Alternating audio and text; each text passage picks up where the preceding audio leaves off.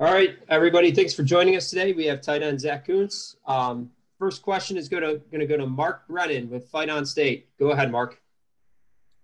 Hey, Zack, thank you for joining us today. We appreciate it. You got me? Greg, do you hear me? I could hear you. Hold on just a sec. It looks like he may have signed off.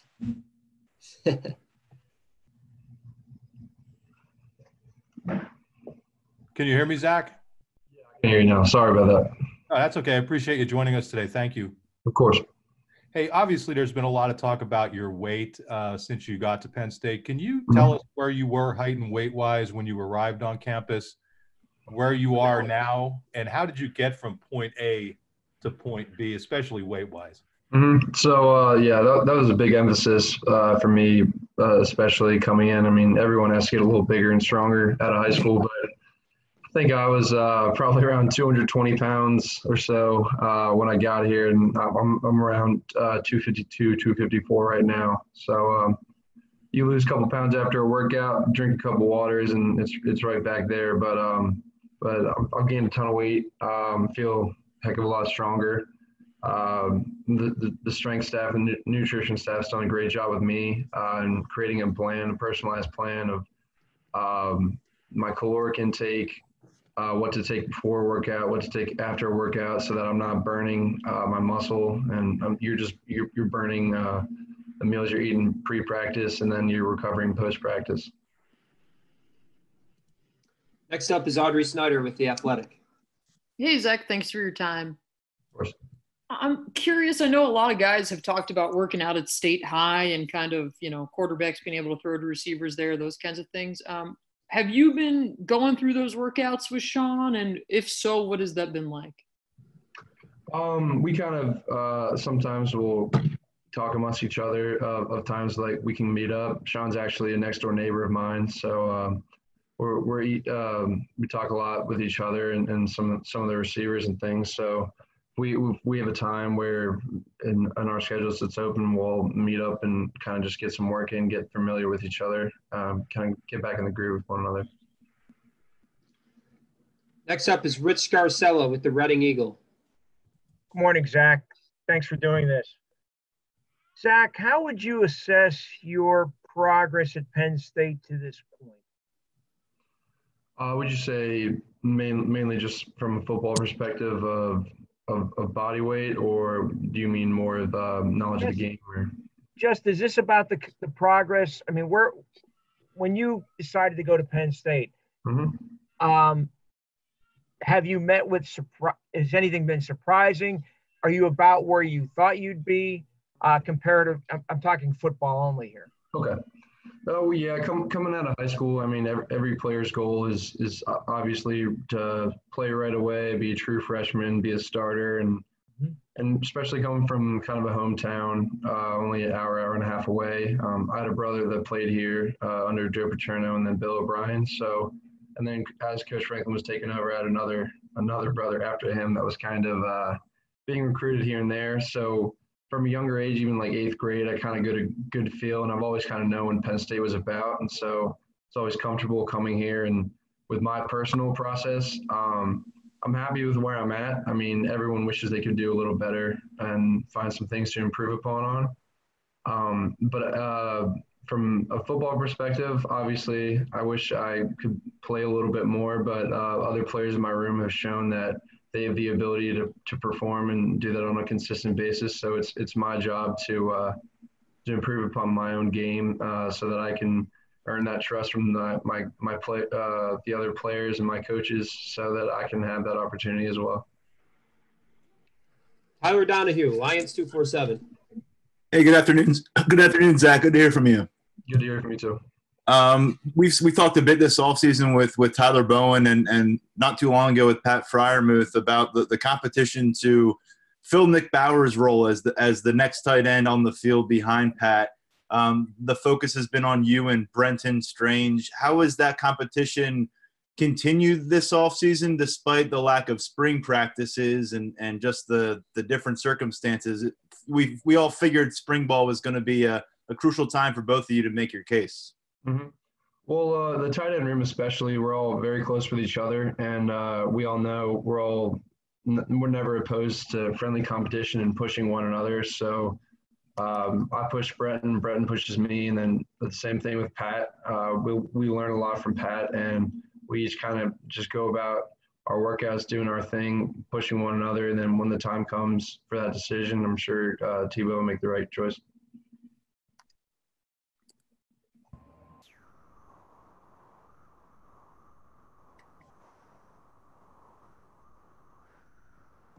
Hello? Sorry, I was muted. Nubias Wilborn, Pittsburgh Post-Gazette. Go ahead, Nubias. Hey, man, how's it going, man? Thank you for doing this. Of course, thank you. Good. Question from there, just overall with football, two things. One, when's the last time you wore even shells and helmets? And how much do you actually miss putting on that equipment in that way? The last time we had them on, it feels like it was almost during the season, end of the season at the bowl game, because didn't get that spring ball experience, and honestly, I miss it a lot. You miss it more than you think, because everyone's like, oh, at first with the COVID, it's like we get 1 week off. It's like, all right, we'll take a little extra extended vacation, but I mean, the week after that, you already start to miss it, and you forget what it's like. And just going out on the field now, doing workouts, you miss being out there practicing. And in the moment, you want to hate it because how hard it is and everything. But in the end, it's so worth it. So rewarding just going through that with your teammates and everything with that. So.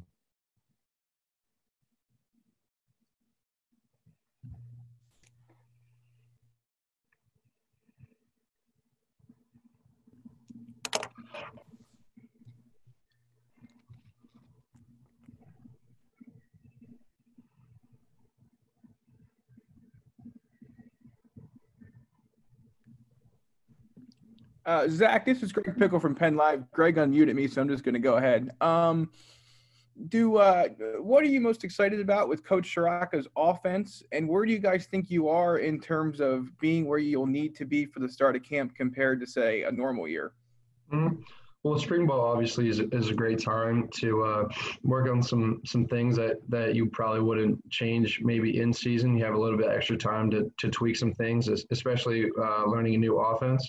But I think our offense has done a tremendous job, and I think Coach Shiraka and all the other position coaches have done an awesome job of preparing us and over-preparing us and over-preparing us and over-preparing us, especially Coach Bowen. There's not a stone unturned with the new offense as far as in the tight end room. We're very detailed in everything we do and detailed about whether it's 3 steps, whether it's 4 steps. It's very, very detailed in what we do because we've had that extra time. Because it's just been meetings, we haven't had that muscle memory of going out there and doing it. But I think the offense is in a great position going into the season. Donnie Collins, Times Tribune. Hey, Zach, thanks for doing this. Last year, tight ends were especially important. There a lot of 2 tight end sets in the running game. How prepared do you feel you are to kind of step into that role from last year that Nick Bowers had? And what was that process like to become a better blocker for you? It was very different for me coming out of high school because I basically was I guess a glorified wide receiver more than just a tight end, a true tight end. But I feel like the position as a whole has kind of transformed a little bit from just a nose in the dirt player to more of an athletic receiver type. But Coach Bowen has worked a ton with me on blocking. Coach Franklin's been working with me as well when I was on the D squad my freshman year when I first got here. It helped me humble myself, especially coming out of high school. I learned a lot. I think a redshirt year was great for me and learning a lot and giving me that extra time to put on weight because not a 220-pound high school kid in there anymore. I got a little more weight to me, which is definitely going to help a lot. It helps with your confidence, your movements, and your strength overall. But going into this season, I feel a lot more comfortable, the best I've ever felt from any year past. You just want to improve year after year, and Bowers did a great job kind of solidifying that role for him and being a great blocker and being a guy we could rely on when we needed him. And so it's my job to step into that role and get the job done for the team. John Sauber, Center Daily Times. Hey, Zach, what do you see the role of the tight end being in the new offense, and how do you think that role suits you? I see us being a playmaker. I always kind of see that role for ourselves. I know what our room is capable of, and I think we're the most talented tight end room in the country. And there's no doubt in my mind about that. I think we've only scratched the surface of what we're capable of doing. And I think the new offense does a great job of implementing the tight end, whether it be a specific play for the tight end, second progression, third progression, whatever it is. I think Coach Shiraka is excited about what he has at the tight end position here. And maybe in years past, he wasn't able to have that many playmakers in this position. So I think the offense for us going into it this season is going to be real exciting. Mark Wogenrich, SI.com.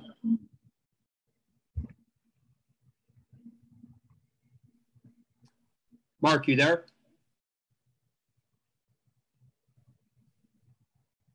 We'll come back to Mark. Let's go to Jack Washer, WTAJ. Hey, Zach, how much has your life kind of changed away from football in terms of, you guys have been back on campus for a month, just outside of workouts, just in this COVID world, how has your life really changed? Well, it's definitely been different. I mean, summers up at school are a little more relaxed because there's a lot less students up on campus, so it's normally pretty empty and still kind of the same here. But my roommates and I and all my teammates, we've been emphasizing social distancing, wearing our masks, and only really going out when we need to, and if we are around other people and we absolutely can't avoid it, is to practice social distancing and to wash our hands, use hand sanitizer, and our health staff, nutrition staff, and everybody, they've done a great job of really telling us the best ways to practice social distancing, if we're in certain situations, how to act, and just really the best things we can do to keep ourselves healthy, keep our teammates healthy. All right, we got time for another round of questions. Let's go to Mark Brennan, Fight On State. Zach, you talked about putting on the weight. I wonder how that impacted your speed and quickness. Can you tell us what maybe some of your most recent testing numbers were?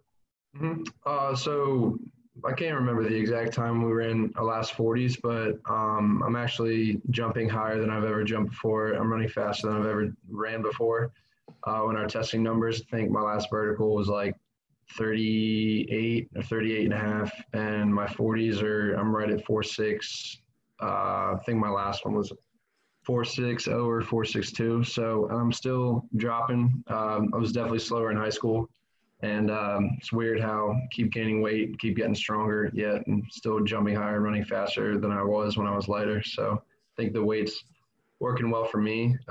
It's going where I need it to, and it's helping me perform better. Audrey Snyder, The Athletic. Zach, you mentioned being neighbors with Sean. Imagine that has to help your connection with him.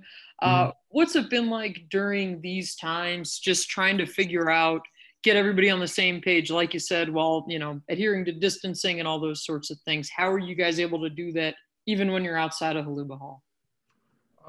Well, again, like I said, Andy Munham's done a tremendous job of telling us what to do, guidelines to abide by. And with Sean being a neighbor, we're all pretty cautious. We were cautious around each other when we first got on campus because once we first got tested, we kind of stayed put. And then once we started to get the negative results, and we were a little more comfortable going around each other, and we won't go around each other if we know they've left state college or been around people where they may be infected with the virus. So we've done a great job of maintaining distances when we needed to, and then now that we're allowed to kind of get back into it a little bit more and more each week, And plus, in today's age of technology, it's never too hard to keep in touch with one another. So we've definitely kept that up. And in our team meetings, we always have our faces in the cameras, so we can kind of interact with each other as best we possibly can. Rich Garcella, Reading Eagle. Zach, what are your greatest concerns with the virus from a personal standpoint and also from a team standpoint? From a personal standpoint, obviously, your own health, and because a lot of things you see sometimes people are asymptomatic. Sometimes people don't show the signs when they actually do have it. So I was worried when we were in quarantine at home. I was worried that maybe I would contract it somehow and then pass it on to my parents, where it may be more of an issue for my parents who are a little bit older than me. Whereas a 21-year-old, maybe our immune system can fight it off a little bit better than my parents. So honestly, from a personal perspective, that was one of the biggest things for me. So that's why I was doing my best job to abide by the guidelines, practice social distancing, and do everything I needed to do to make sure that my family was safe. And then to move to a team perspective, I think it's important that everyone as a whole, and Coach Franklin's emphasized this time and time again, how it's important for us to be accountable for each other. And we will fill out a survey every single day if we're showing any type of symptom, if we've been traveling outside of state college. And so we're really taking all the necessary actions to make sure that we're all abiding by the rules that we need to be so that we can have a season this year. Tobias Wilborn, Pittsburgh Post-Gazette. Over the last couple of weeks, obviously you guys announced that you had the 0 results so far. What do you think has been different maybe at Penn State in comparison to other universities that seem to have like a higher amount of positive scores, positive tests? Mm-hmm. Well, again, I can't speak on what another school might be doing, but I mean, I know just Penn State athletes are they're top of the line, and we all want to be the best in everything we do. I think Penn State has a great history in all their sports programs, and if you generally want to have a season, you want to be able to play and have that opportunity. You got to take care of, like I said earlier, like when you were home quarantining, you take that seriously, and then when you're able to come back, you take that seriously as well, and don't take that lightly, because all it takes is one person that can spread like wildfire. And I think all Penn State athletes have done a great job of that. Greg Pickle, Penn Live. Hey, Zach, any players that you've seen now that you've been around the guys a little bit more who came back in maybe more impressive physical shape than you thought they would, or made big gains? Anybody come to mind from a physical standpoint? Mm-hmm. Well, I haven't seen too many people, honestly, because we're all still kind of separated in groups. But from the people I've seen, I think, honestly, Smith Vilbert and Adiza Isaac, they're two guys that I haven't seen for a while, but been impressed with what they're doing and how they've been getting bigger. So.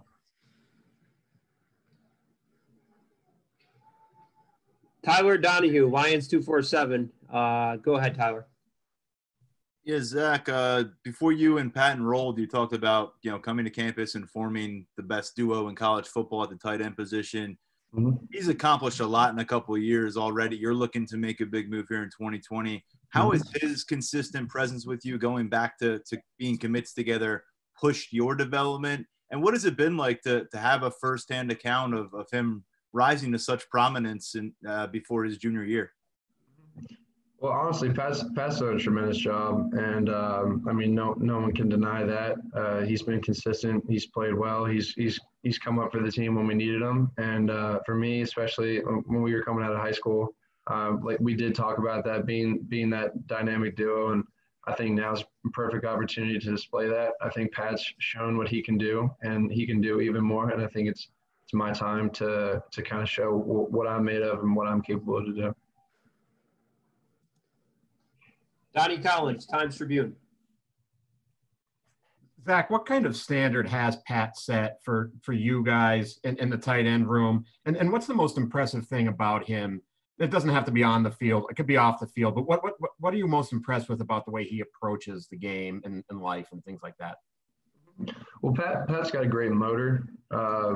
Honestly, I can't think of a day that Pat's not whether after practice, before practice, past nut and lash, getting better, whether it be an extra rehab session just so he can feel better going on before practice or after practice, taking care of his body. I think he's done a great job of setting the standard that you get out what you put in, and he's done a great job of putting the extra work. Even though he could be like the best tight end in the country, he still has a chip on his shoulder that he needs to be better, and he takes that chip on his shoulder every day when he walks in the building.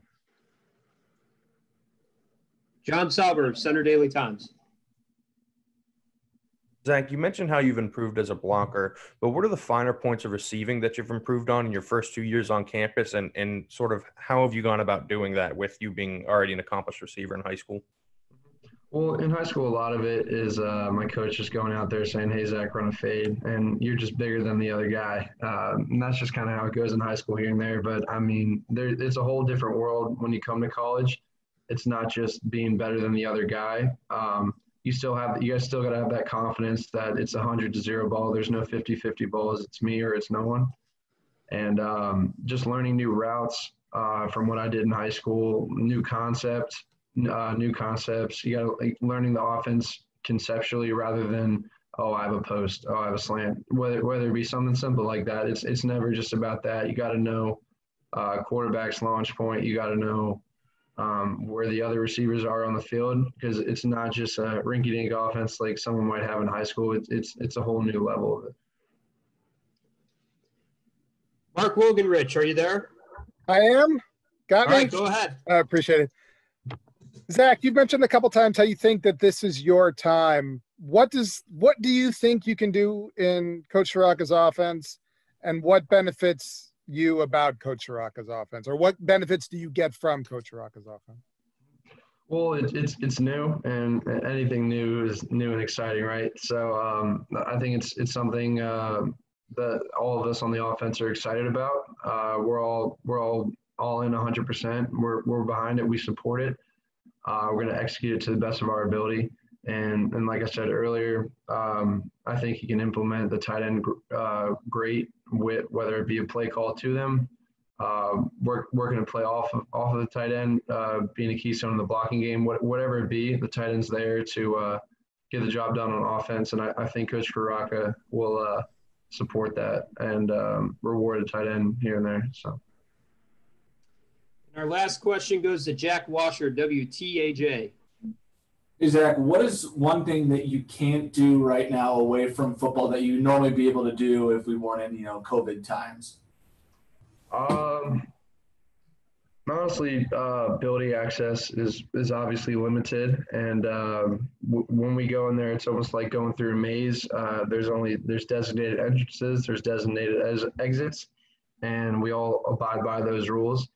So normally you can go in pretty much whenever you need to, whether it be get some water, get some Gatorades, treatment, get some jugs work. So there have been little adjustments that we all have had to make, but we've made those adjustments, and we're doing everything we possibly can to be ready, to be as ready as we would be if there was no COVID going on. All right. Thank you, Zack, for joining.